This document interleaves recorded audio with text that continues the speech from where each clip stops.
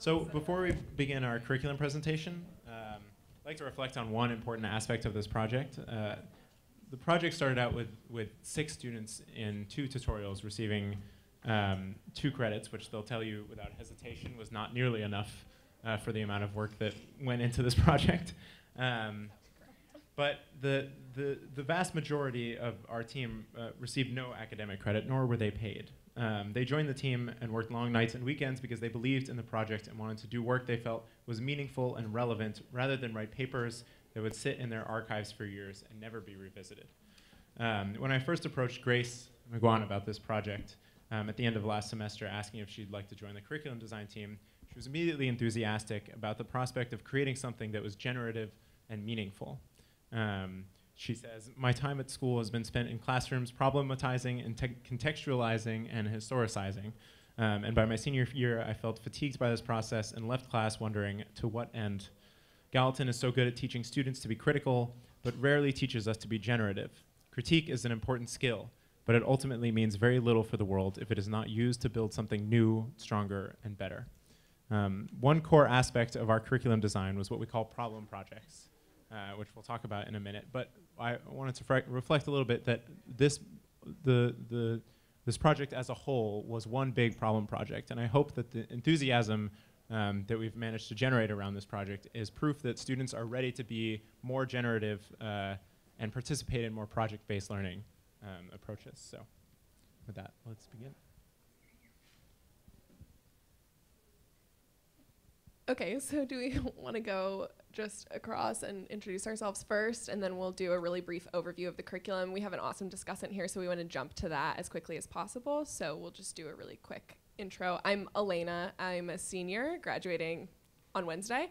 My major is public policy, so I'm actually in CAS, not Wagner, but it's been a treat to sit in. Yeah. My name's Jessica. I'm also a senior graduating on Wednesday. And I'm in Gallatin, and I studied race, inequality, and the law. My name is Grace. I am in Gallatin as well, also graduating Wednesday. And my concentration is called the Post-Colonial Politics of Language. My name is Josh. I'm also a senior graduating on Wednesday. And I concentrated in technology, philosophy, and education in Gallatin. And we have an intro for Heather that we don't want to. No, we're gonna make you wait, and you'll figure out who she is. She's fantastic.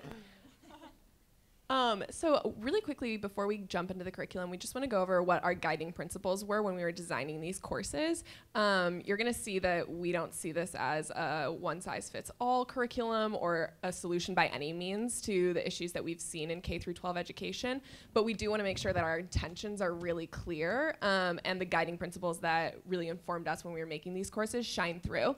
So the first would have been empowering students. We really think that students finding their own agency and their learning is incredibly important.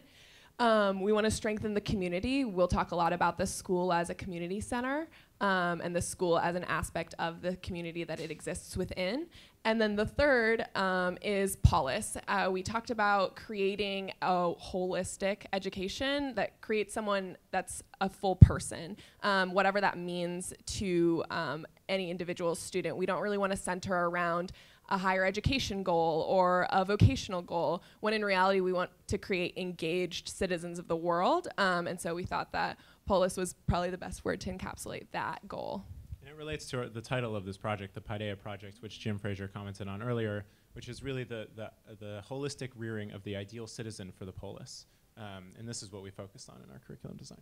Yeah, absolutely. So that's a really good segue into this first course block that we touched on, which is narrative. So narrative is designed to satisfy a lot of the humanities requirements that we see in high schools today. Particularly in narrative, we want students to be focused on project-based learning. You see that in a lot of our courses, but narrative specifically, it'll be a 3-week curriculum that begins with a teacher presenting a story, as full of a version of this story as possible. And in this story, they'll be able to access their own passions about that particular issue. So the teacher's interests are brought to the forefront right at the beginning.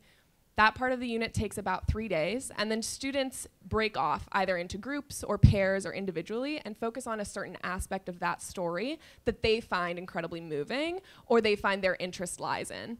One example that we used was the Flint water crisis. You can take a look at that from a political stance, an ethical stance, a scientific stance even, and this is all different students accessing their passions in a different way. And then they come together at the end of this 3-week unit and present from their groups to their to the other students. So it's students teaching students based on their passions. So a lot of the different blocks that we're going to be discussing are a bit of a more alternative approach to education and bringing in things that we see are really missing from a traditional school structure.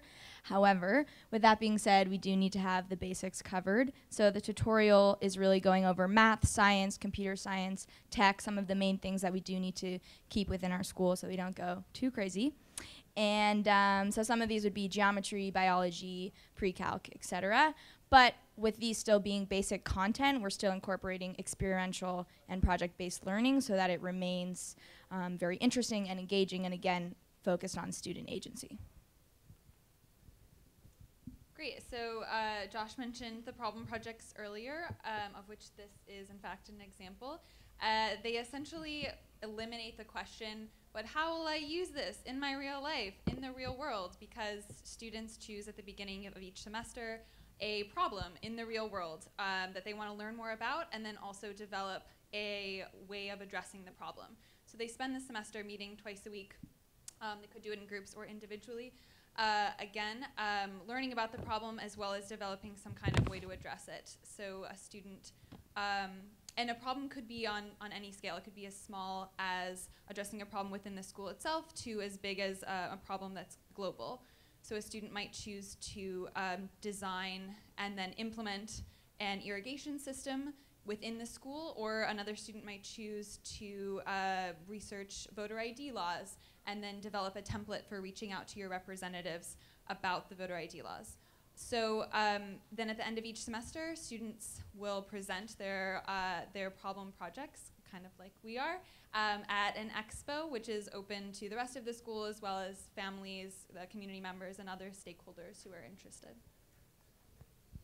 And then lab, one of the things that we found really inspiring about the school that we used as our template was that they had an entire vocational wing with an auto shop and woodworking shop, and that there was this important emphasis on vocational training.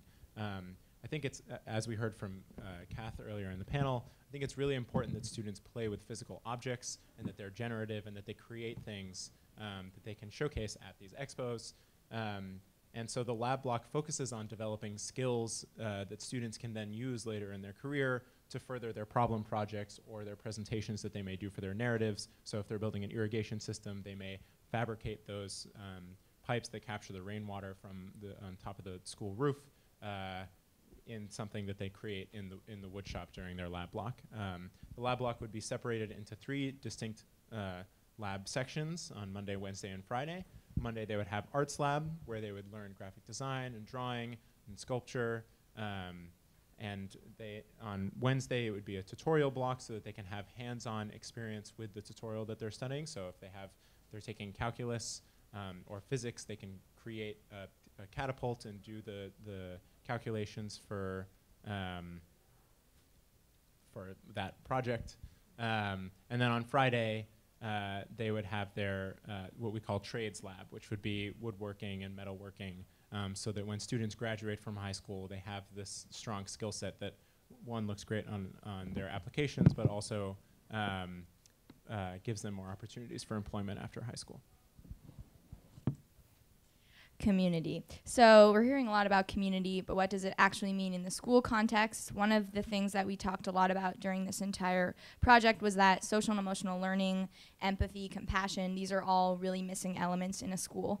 And so instead of just doing community service and having the pressure of students to just do good because they need it for their college application, we want to incorporate a community idea where you're learning about the space that you're taking up, you're learning about the people that are around, not just in your school, but the surrounding areas, and really learning what social responsibility, activism, these incredibly important elements that are oftentimes missing from a school and from a young person's life.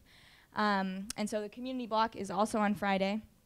And it's going to be a really great way to learn about diversity and, again, the space that they're taking up and understanding why and who the people are that are surrounding them, so that we're not ignorant of the space that we're in and are really learning not just curriculum within the school, but taking it outside and understanding why it matters.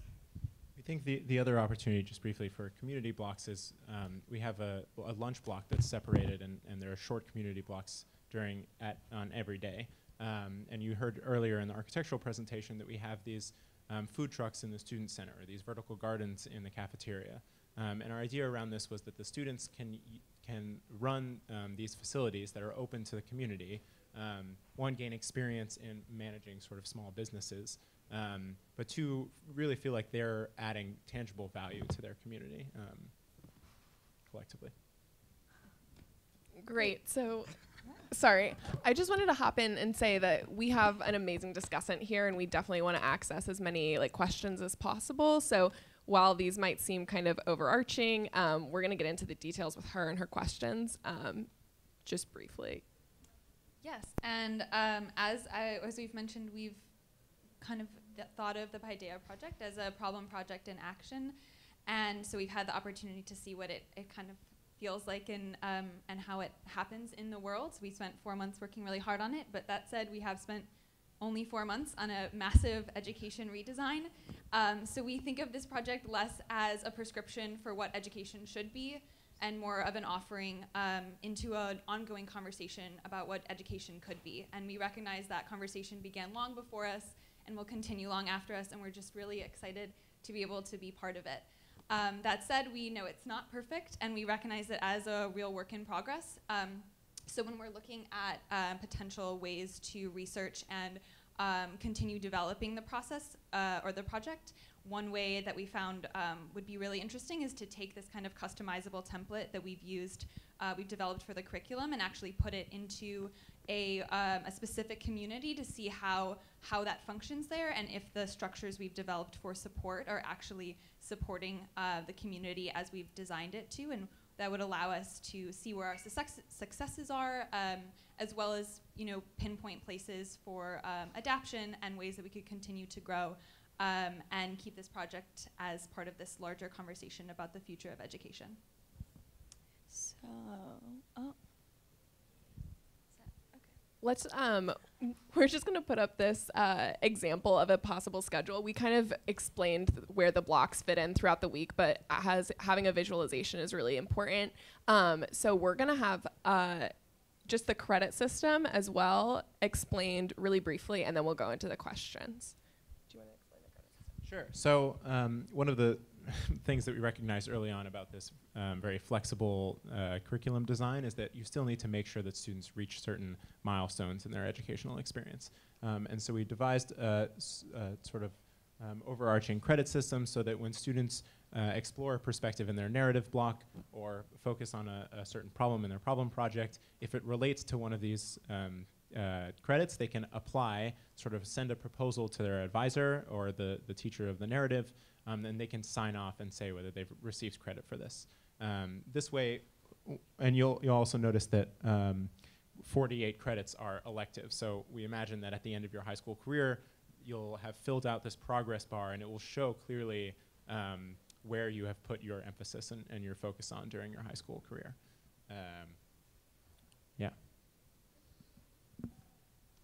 So with that, we are grateful and honored to have Dr. Heather Homanoff-Woodley here as our discussant, who is herself an educator and much more knowledgeable on all of these topics than any of us. And so I'm just going to briefly read her bio because she's very impressive and very awesome.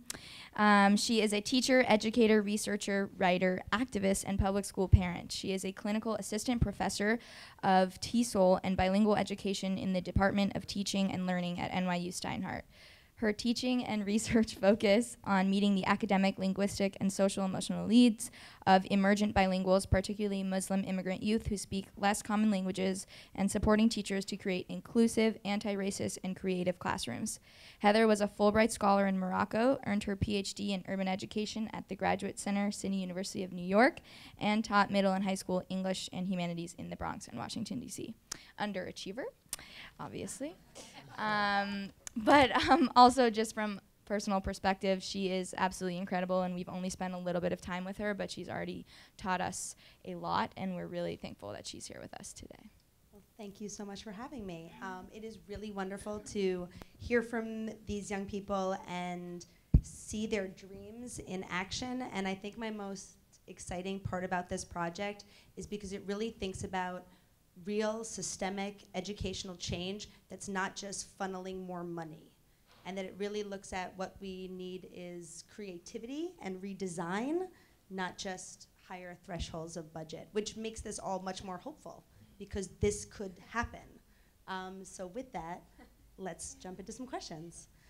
So my first question for you, and this is really thinking about a lot of this as from the side of both an educator and a parent of school children. Can you explain, you've talked a little about the community connections, but could you talk about how your curriculum builds on not just connections, but actual family strengths and family knowledge? And how does your curriculum honor the knowledge, or what we call the funds of knowledge, that come from families and communities?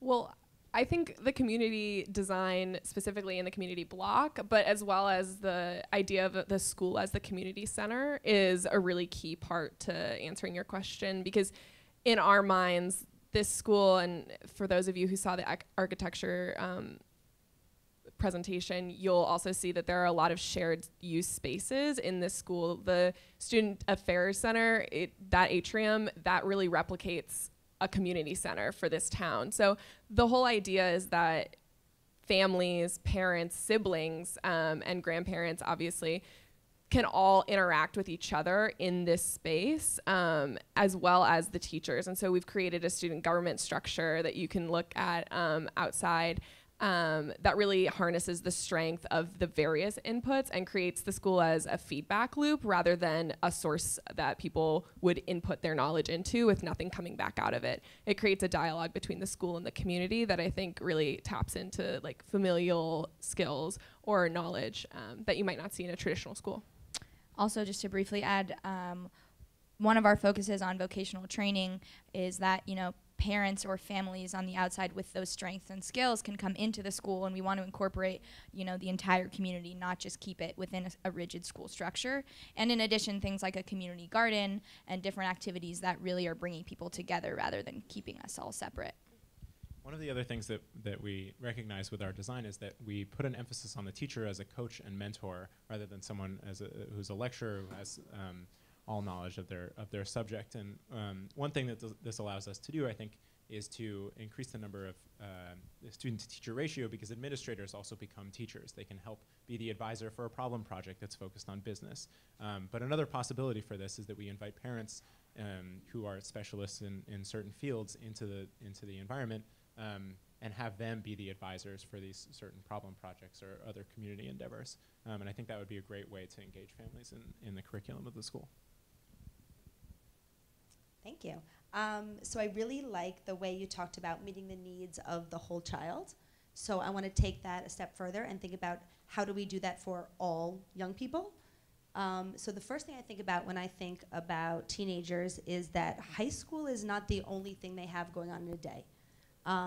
In lots of our communities, young people are caregivers for younger siblings, or they themselves are parents. We have young people with part-time jobs and a lot of responsibilities. So my question to you with this creative curriculum is looking at flexibility and building on a wonderful idea that you have about student agency and self-directed learning. So my question is, thinking about the focus on student agency and self-directed learning, how can your school be flexible to the scheduling or real-life needs of high school students, whether it's the care they have to provide, the jobs they have to have, the real life?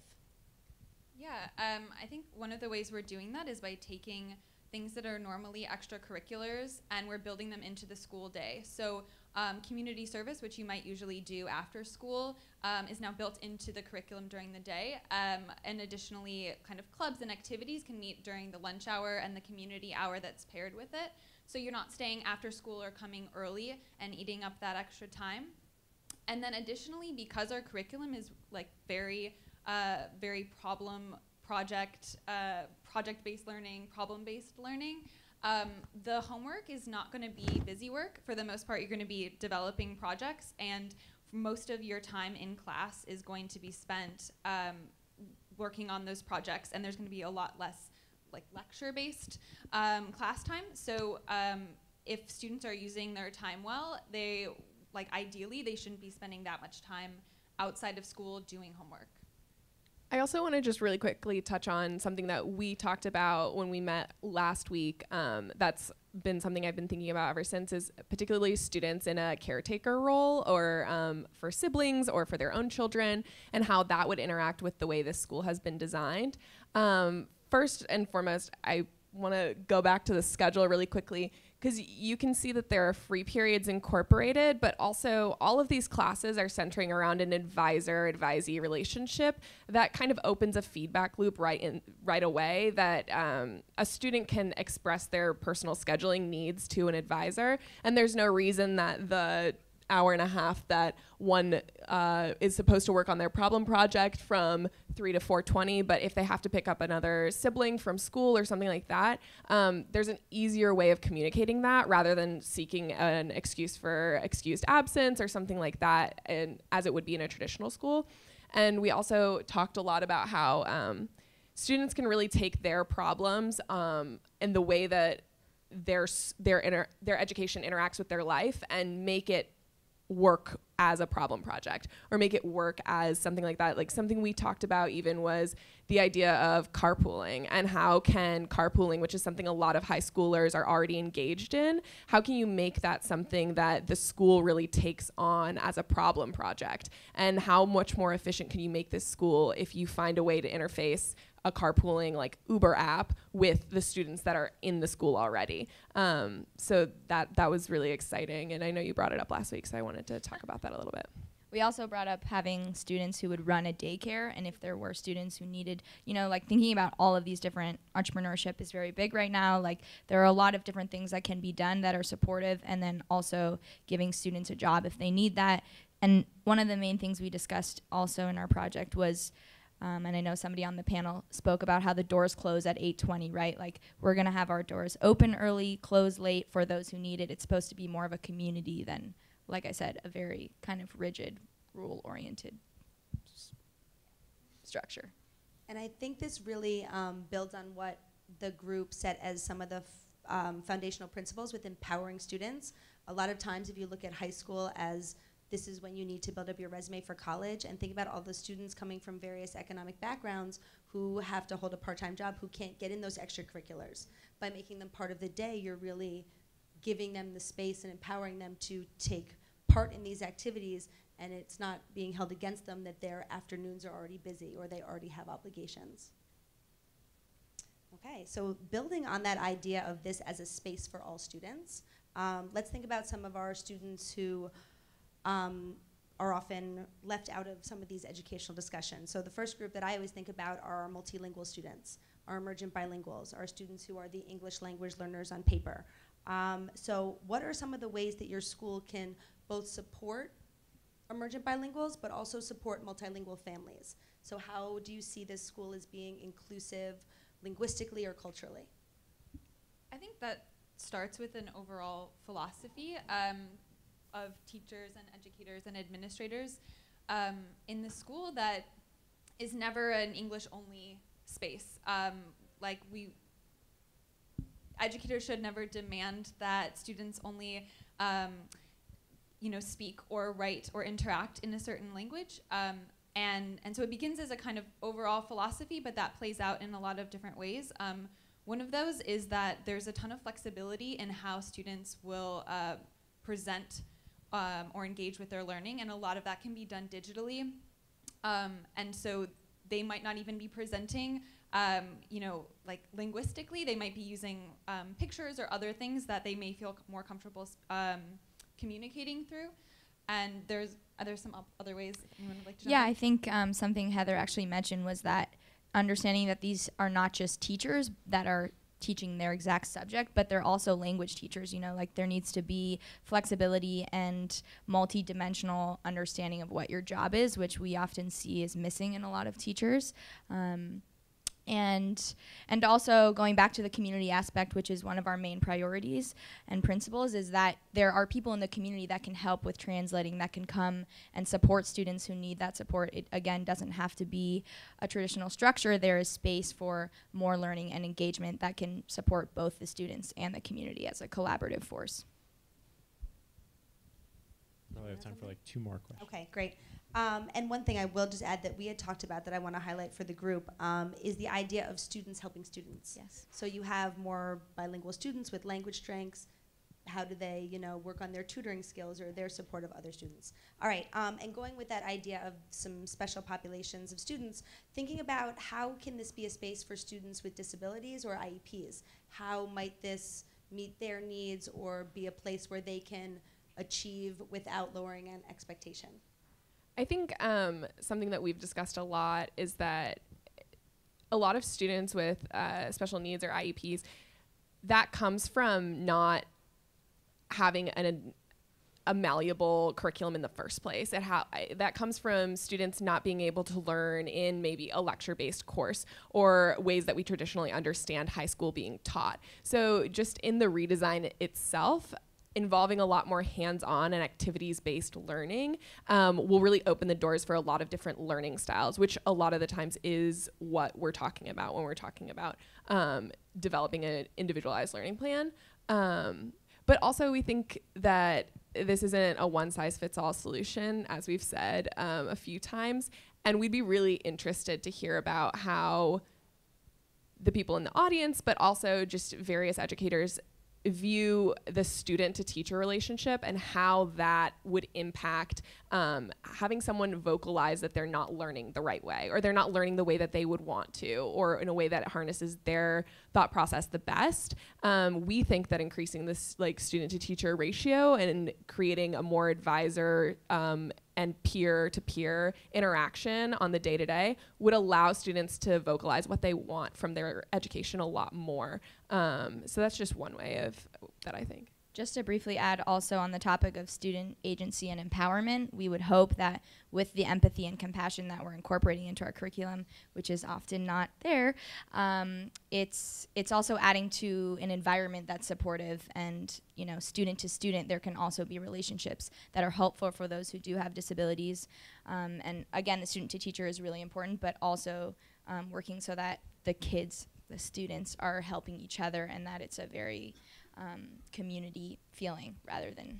Just as a brief aside, as I was visiting the school that we used as our template to take pictures and to learn more about the community there, I struck up a really interesting conversation with one of the janitors who had recently graduated 5 or 6 years before, and he has a learning disability as ADD, and he shared with me that he was really bullied ruthlessly by the sports teams for getting distracted in class, and one of the things that he told me was that he would run away to the horticulture program that the school has. Additionally, the horticulture program actually generates a large amount of revenue that is used in the school currently. But this particular alum shared with me that the teachers there were always welcoming of him, and he could work with his hands, and that was a really empowering experience for him because he could relate what he was learning in chemistry to something tangible and physical that he could see and play with. And although he failed all of his chemistry exams, he went on to create his own garden in his backyard because he learned something from that experience. So I think emphasizing that will be crucial. It's really great to hear all about this. It's also from my perspective, being in schools and seeing how little schools have changed in 200 years. It's really nice to see such a fresh look at schools and gives us a lot of hope, thinking that these are the people who might actually be creating schools and making policy about it. And really, you don't bring this up, but I just see students enjoying this. And I think when we think about schools, we're like, no, don't let them have fun. But by all means, have fun. Think about the stuff that you love, and it's you know it more because you're genuinely enjoying it. And when I look at this kind of project, all I think about is, wow, where was that when I was a kid? And I would have loved this. And when you love it, you learn it better and you learn it more. And I think that's a really wonderful takeaway from the way you've laid this out and empowered students so much, because so often 16-year-olds are looked at like, oh, you're just a teenager. But if we learned anything this past spring, it's that teenagers are going to be the ones who are, knock on something, changing policies out there. So I think you really go with that idea of being respectful to young people, to teenagers, respecting that when they say they're interested or they know something, they actually do, and empowering them in that way. So I really thank you for the creativity and the ideas behind this. I think just to conclude too, it's important that we acknowledge that this project could only exist in a school like Gallatin. I think there's a reason that we're here. Gallatin gives a lot of freedom and agency to their students, and this project basically came about from this tutorial structure, which is separate from our tutorials, but it allows students to propose classes that they would want to take and find an advisor to mentor that class, like we've done. Ben Brooks was our advisor for our section, and Mitch Joachim was the advisor for the architectural section. And so I think it's important that we acknowledge that it works. Empowering students really does work, and I think this project is proof of that. Thank you. Thanks, Heather. So that concludes our formal presentations. We're going to have a great expo session now with a bunch of other students from Steinhardt and schools across NYU, and there's Pi, because Paideia project. Tried to get Paideia, but they wouldn't let me. So please join us. Thank you.